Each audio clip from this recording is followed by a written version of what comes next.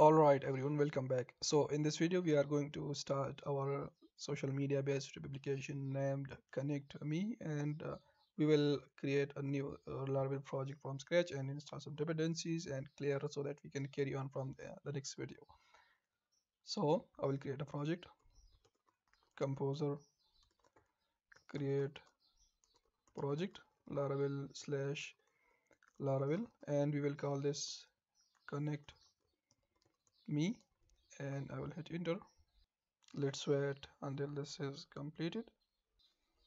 So now it's done. Let's cd into that directory. So connect me, and now I will fire up the code editor in this current directory. So code period, and that will open up the code editor. As I am on a Windows environment, so I have installed Jam development server, and it's up and running. So I will come here to the env file, and here I will change the app URL to 127.0.0.1 and 8000 port number, and I will change the name to connect me, and the database name will be also connect me, and I will save this, and I will then come to the terminal, and uh, I will add these link the storage, so php artisan storage link, and now that is done. Now we will need to create migrations. So I will come here. Let's add the required migrations to the user required fields to the users table, and after that we will create our upcoming migrations.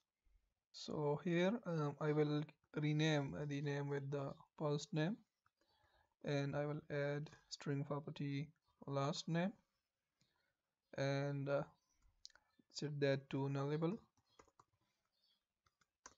and copy that from here and paste it here. Now I will add UUID. We will need that when we want to display a specific user profile. So that is UUID, not string, UID, and then we will add a username field. So I will copy that and username. Then we have email.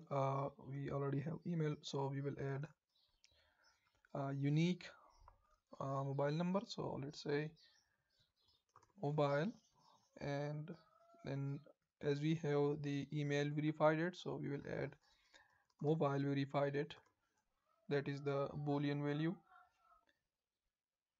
And as for mobile verification, we will need some kind of verification code that we will send to the user. So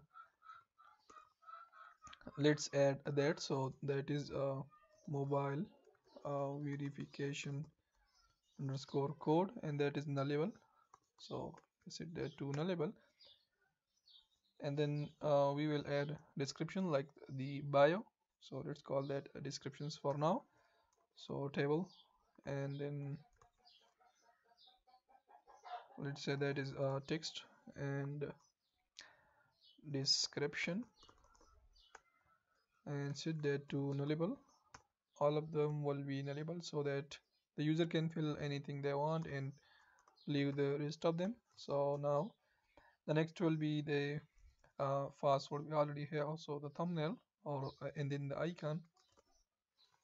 So thumbnail, set that to nullable, and duplicate that and add icon, or we can say profile. That will be the profile icon actually. So the next will be the user gender. So and that will be the enum property. So dollar table enum, and we will have gender and two values. The one will be male, second will be female, and after that we will have the relationship status. So table string. So relationship. Also we can add that as enum, so I will copy that, and relationship is like this, remove that, and mm, we can set like single and married, as well as I guess we can add like engage or engage. And then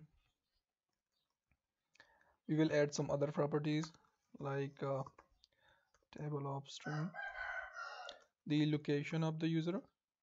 We will set that to nullable, so if someone's does not wants to show their location, they can leave that here. And then we will add address as well. Then we will add some boolean properties, so like we will allow user to set their profile as private, so boolean is private, and set that to like I guess we can set default value, so the default will be pri private as 1, 0, so that everyone is not by default private. If someone want then they can set their self private. And then we will set as banned, so that will be if the user is doing something bad on the application, and the administration will be able to ban that user from the application. So I guess that is it. These are the fields that we're going to be adding to the users table, and then we will in the next video we will be adding the other migrations to our application. So I will see you in the next section.